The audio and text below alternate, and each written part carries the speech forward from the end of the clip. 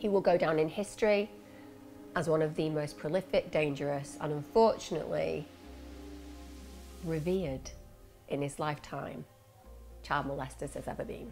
I'm talking about, of course, Jimmy Savile. Well, from the earliest moment in my memory of Jimmy, he was an oddball. I mean, one of the things that we're always going to recognise is it's impossible to look at somebody and think they're a child molester. You know you can't do that. That's why child molesters live amongst us. They're in our neighbourhoods, they're our neighbours, sometimes they're our parents, our brothers, our sisters. So we know that there is not a prototype, a stereotype for a paedophile or a child molester.